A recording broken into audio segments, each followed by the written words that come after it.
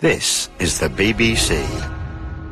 This podcast is supported by advertising outside the UK.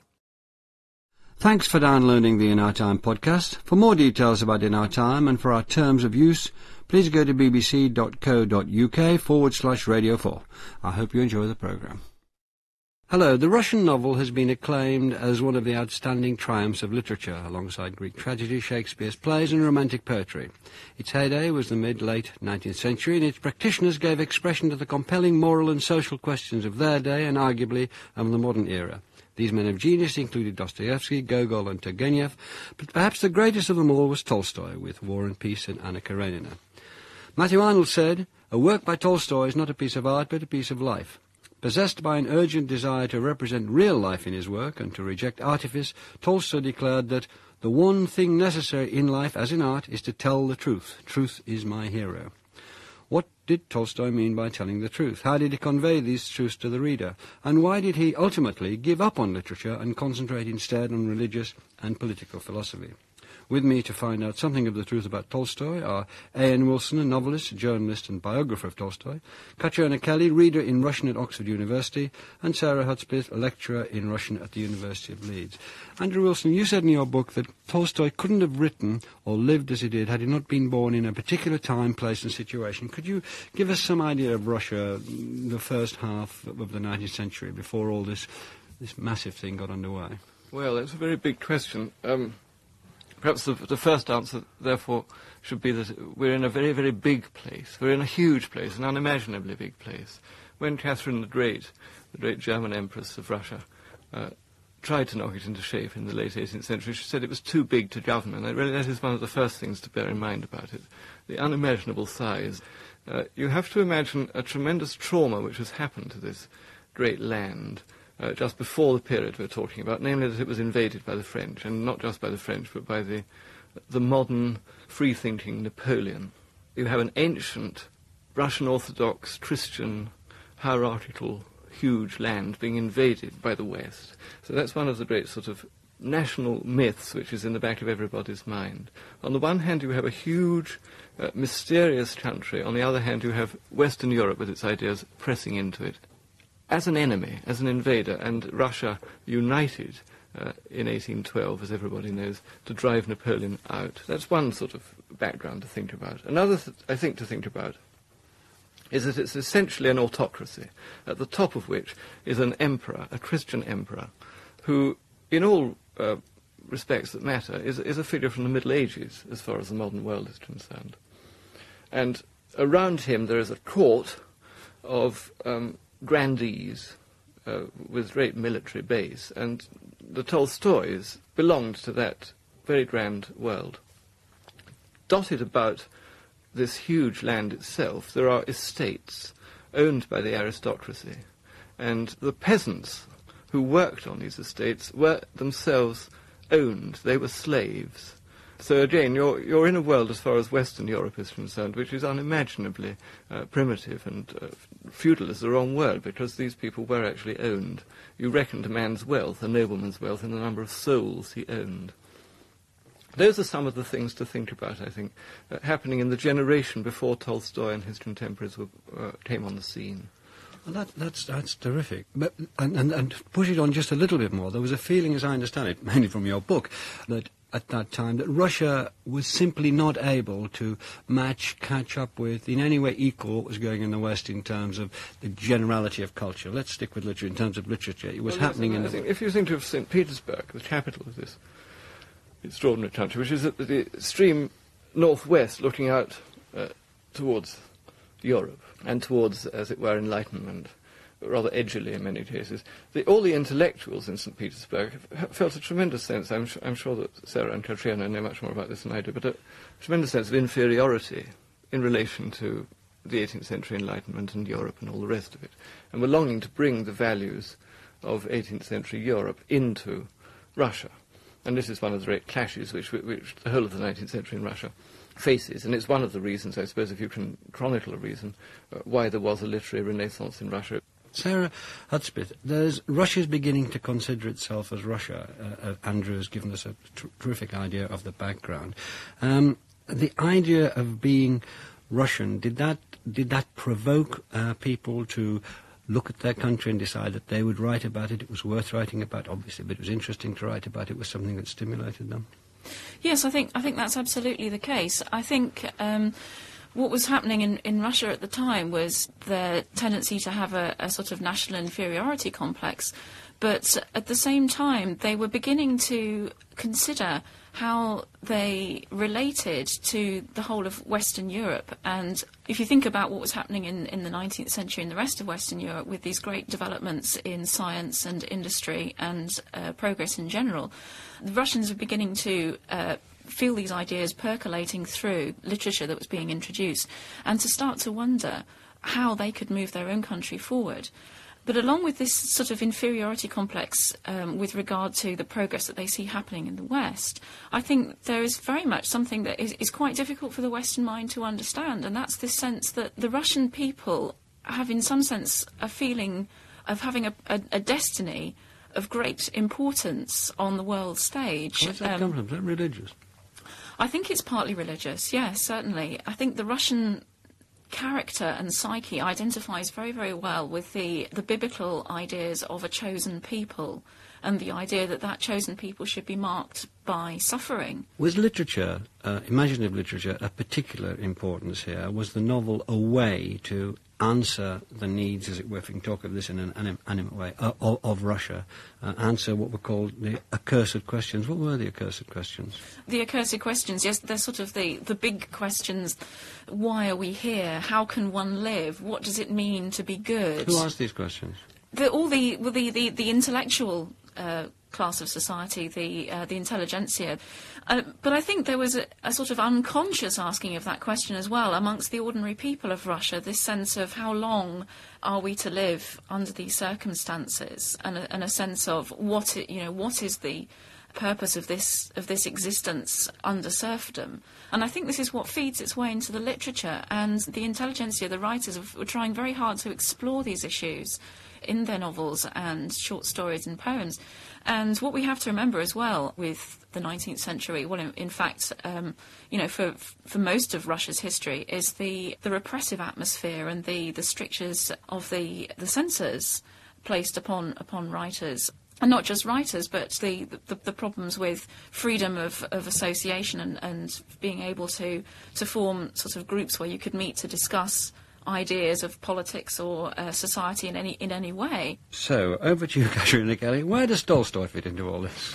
Very difficult to sort of sum it all up in a short time. I think I'm going to come back to this issue, first of all, of the aristocracy, because I just wanted to clarify a few things there, because I agree with much of what Andrew Wilson was saying, but I think we have to place Tolstoy quite precisely in that social bracket. In fact, it's approximately a caste. I mean, the gentry, which stretches from people who have just a few serfs, if any, right up to people who own 32,000, 60,000 serfs. And Tolstoy is somewhere at the upper middle of this and has some quite characteristic ideas, certainly in the early part of his career, for somebody from that particular social background. He's a working landowner for much of his life, and that's a distinction between him and people who are actually part of the court circle. And his views are also conservative in the broadest sense, as was very much the tendency with them. So he can be linked with people who wrote things like behaviour manuals, how to run your estate, so these estate owners' manuals. And that is clearly very important for his writing as well, so that this whole issue of how to treat the peasantry, which comes through in his early fiction, is something that links him with them. I mean, one thinks of a character called Vasily Levshin, who wrote manuals on how to keep your serfs' children from behaving badly and making sure that they're adequately occupied. And obviously it would be grotesque to imply that there's too much of that in Tolstoy, but I do think that the issue of how do we make the peasants realise what's good for them is very important in Even War and Peace, certainly in A Landowner's Mourning, so one of his early texts. And then that shifts in mid-career, and he starts, really, I think, partly because of force majeure, so the emancipation of the serfs, which happens in 1861, so there no longer are serfs, to start thinking quite differently about the peasantry. And that's when Rousseau, whom Tolstoy had read when he was a teenager, in fact, starts to be much more important. Can I just nail the aristocracy thing there? Because a lot is made of this. Can you just tell us what that gave him as a writer and how his view of Russia was obviously coloured by that? Well, till the end of his life, I think he retained a sense of noblesse oblige, which is very important. And so even when his attitude to the peasants had completely changed, and it becomes, what can we learn from the peasantry, which is very much the sense that comes through from his educational work. I mean, there is actually an essay about this. Why are we teaching peasant children when it's we who should be learning from them? Nonetheless, there's still very much a sense that there should be a patriarchal world.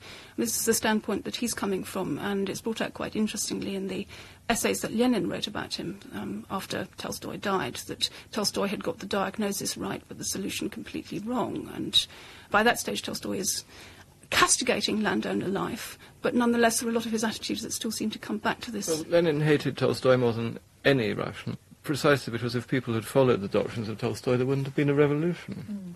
Yes. Well, there would have been a revolution, but it would have been a peaceful revolution. And people, it would have been a very nice world if people lived as they live in Tolstoy's peace essays, but it certainly wouldn't have been a communist state. One thing I'd like to say, though I speak from a position largely of ignorance, I have to say, about this aristocracy question, is that on the one hand, there are his cousins at court who really are very grand and are part of the actual government of the country. And his branch of the Tolstoy family were slightly the country cousins, almost bumpkinish in some ways. And his father had very much gone to the bad in ways we're not completely sure about. But, I mean, clearly drink and sex came into it.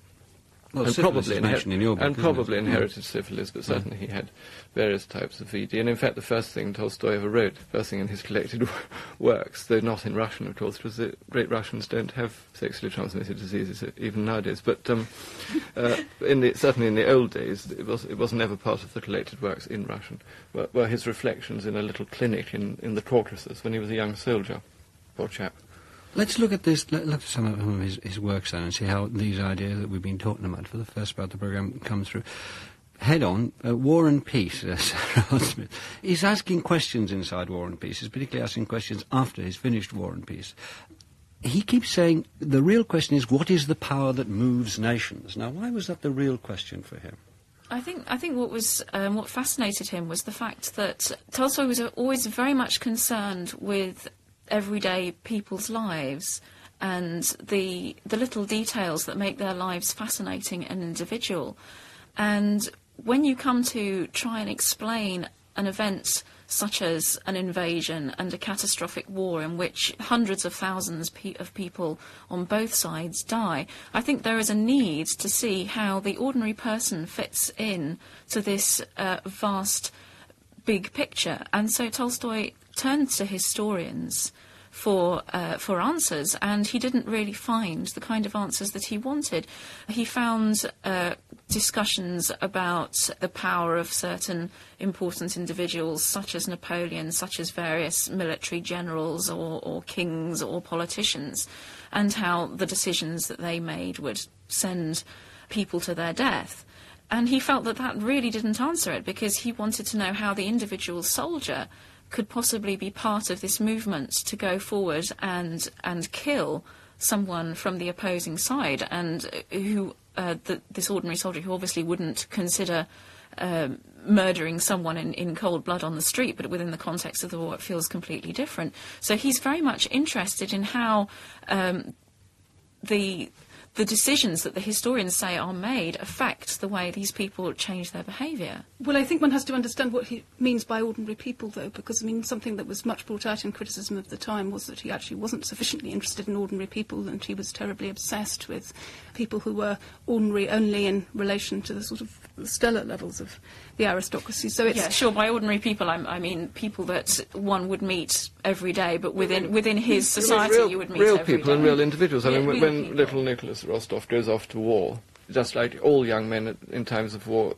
nowadays, during the Second World War, during the First War, you read this awful story of somebody who's been caught up in the enthusiasm of war, as Sarah says, and then when he's actually faced by battle, he realises what a horrific thing it is. And there's that marvellous moment in War and Peace where he says, what's wrong? Don't they realise it's me? I'm a lovable person, and they're firing at me. And that's the kind of thing which I think Sarah was talking, when you said ordinary people, you meant real, actual individuals. Yes. How do groups of individuals who are all themselves... He's very dismissive of the great man theory of history. He said they're labels, or were they just convenient labels, and they come with a great baggage of 100 million things that have happened before them that put them where they are, and these 100 million things will sweep through them and take over them. Can you just comment on that, Catriona? Well, I mean, I think he thinks it's lazy.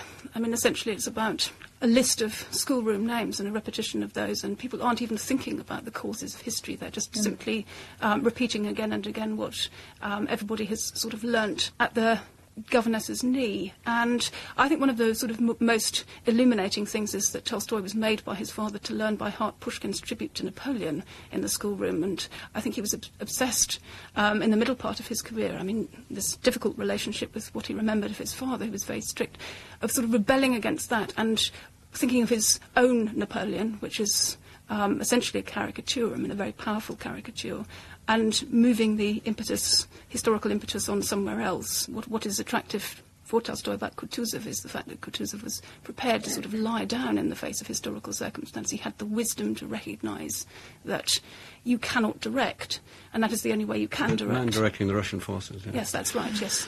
What do you make of his view on predestination? The two ways. Great men don't count very much because 100 million things are sweeping through them and they're in bondage to history.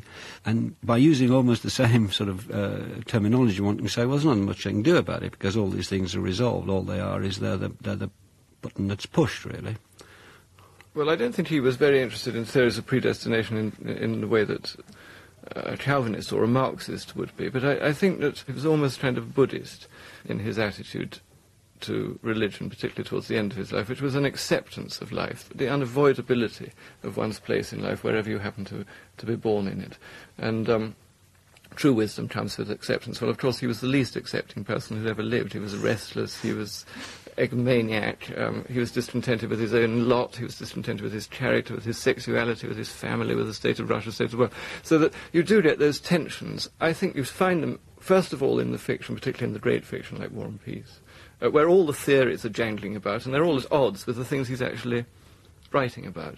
And that's what makes him so utterly fascinating, both as an individual and as a figure on the world stage. Do you find these contradictions in War and Peace that Andrew's been talking about, the theories of war and the facts of peace, as it were? He raises the question, are we really acting freely when we act? He explores those ideas in the sort of historical essay part of War and Peace. This theory that he puts forward of the great interconnectedness of events, and it's impossible to know exactly what causes an action because of all the vast chain of interconnected events that influence what leads up to that action.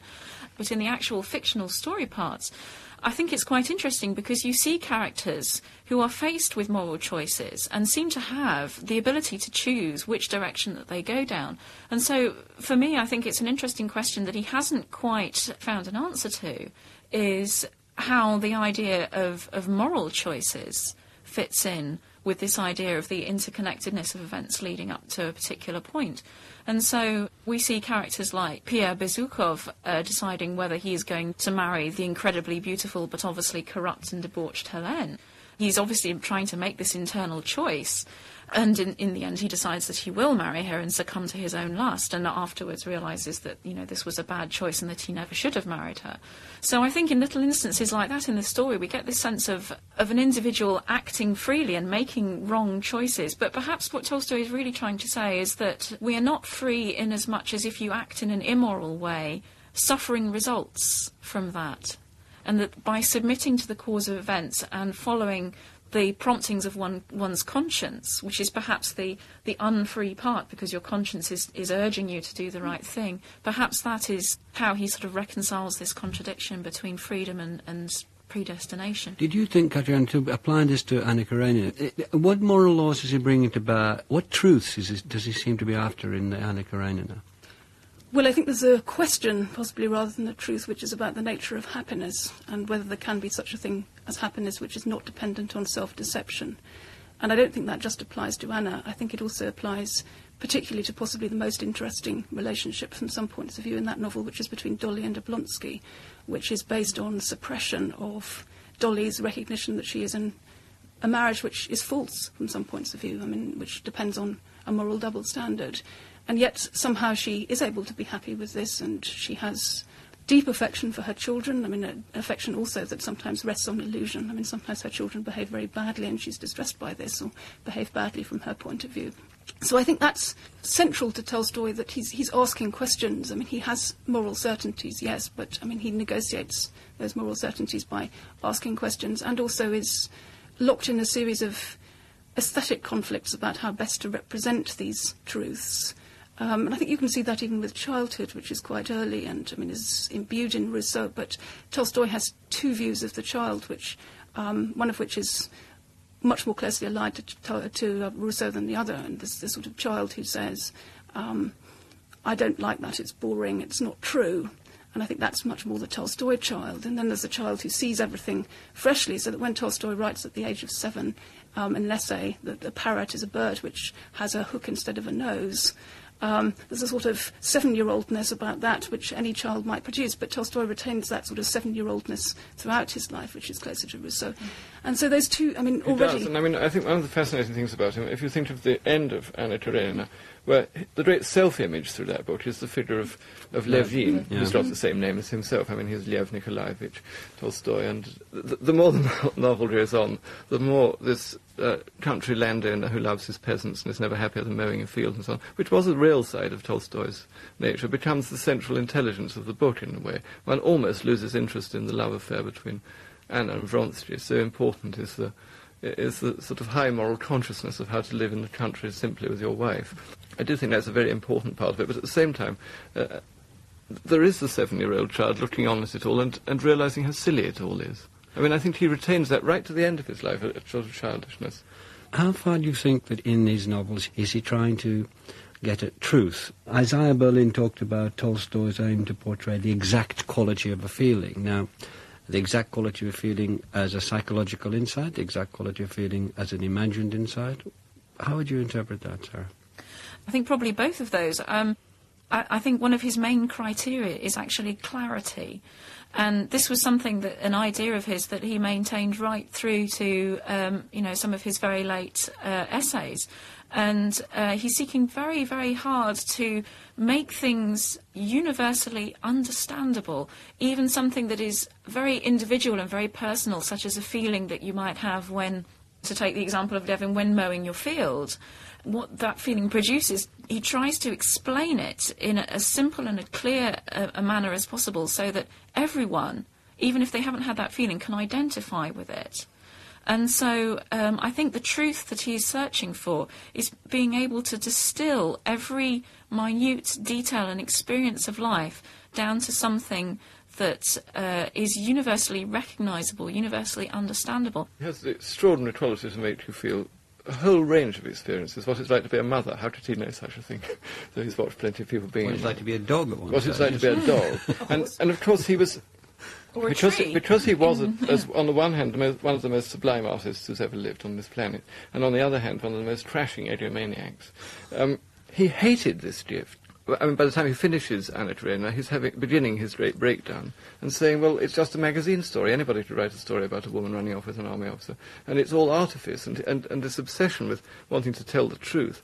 Many of us would think that he never told the truth more fully than when he was writing his novels. But nevertheless, the drive after Karenina for the last 30 years of his life or more was to develop his religious ideas. He became a religious leader. He became a great figure not only in Russia, a great figure throughout the world, with his ideas about non-violence and anti-government. That's terribly important. I mean, yes, I know we have a very short time, but one of the things I must say is that he is the founder of the modern pacifist idea. He was the great correspondent with Gandhi, isn't yes, it? well, he was the great inspiration of Gandhi. And when Gandhi began passive resistance, first in South Africa before he went to India, all that comes from Tolstoy's writings on peace. And, I mean, the whole modern peace movement, Greenham Common, everything, CND, it wouldn't exist in the form it did, and it wouldn't have had any of the effects it's had it not been for those peace essays. Of that I'm quite convinced. Do you agree with that, Sarah? Not completely. I think he was very influential, but I think a lot of these things would have happened anyway, eventually, I think. He may have been a catalyst, but I don't think he was necessarily... But Gandhi did acknowledge him as his master. Yes, yeah. Yes, I mean, you could say he was responsible for the collapse of the British Empire, certainly, which, I mean, had Tolstoy lived to see it, he would have been delighted. and possibly also the collapse of the Russian Empire at some level. I mean, I think he was quite fundamental, and I think certainly in Russia he was also responsible for the dissemination of vegetarianism. So the first step, which is a wonderful piece of writing, apart from anything else. It has a description of a pig being killed, and Tolstoy says that he's short-sighted, so he had to go close up and see this, and so he describes this from a sort of close perspective. It's absolutely harrowing. Some of the ideas were bats, though, weren't they? I mean, the interesting thing is the man who can write Anna Karenina can also say that there should be total celibacy everywhere, for everyone. Mm. Well, I mean, Tolstoy was, I think, it would be safe to say, without exaggeration, a sex maniac. And sex maniacs often have self-hatred. And, I mean, we haven't got time to go into all this deep stuff. But I mean, his first sexual experience was with a prostitute, of course. And then after it's over, he kneels down by the bed in floods of tears, full of self-hatred. And, oh, if my poor late mother, whom I never even saw, could see me, I'd be so ashamed. But, I mean, that's all part of the thrill. And you get this out of Graham Greene novels and lots of other things, of people who actually enjoy the whole murky business of guilt and so forth. But going back to almost where we started from, Tolstoy became a great figure. Having said that great figures didn't exist, he became a leader, having said that leaders were just labels. He became someone who had disciples, having said that. So, I think he resisted that feeling about himself greatly. I think he hated the idea that there were people who came round to hang on his every word. And well, except when he went off at the end, when he ran away from his wife, aged 81, he ran away with the disciples and to the disciples. And remember, it's on Pathé News, which a part of him would have hated this, and another part would have been rather satisfied. I mean, you can actually see on the newsreel the poor Countess Tolstoy trying to get into the station master's house at Astapova, or however you pronounce the place where he died.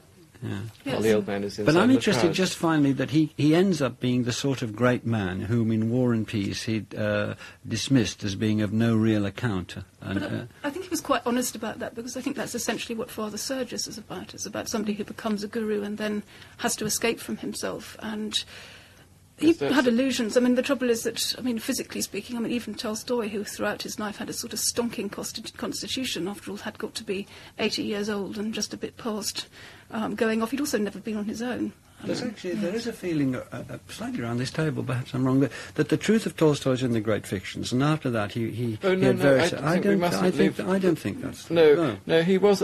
and also, although we've been ribbled about him on occasion, he was a very great man. I think one wants to hold on to that. And his vision of life as a serious business where we are trying to get to the truth of matters is retained both in the fiction and in his life as a leader. Yes. Mm. He's one of two Russian writers, certainly of the 19th century, who's a serious philosopher, and the other one being Dostoevsky. Yes. And, these people are, by any standards, worthy thinkers, superlatively challenging. Those later books that you say are bats still have the power to get under your skin. Well, no, I didn't say that. I didn't say his later books are bats, Ian Wilson. I said one or two of his later ideas could be called. No, all right, sorry, I generally bats is an awful word to end on with, Tolstoy. Can't we do better than that?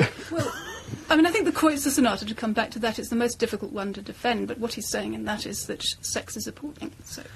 Well, we're ending with sex is appalling. Oh, well, that's a message to the nation. Thank you all very much. Thank you very much for listening.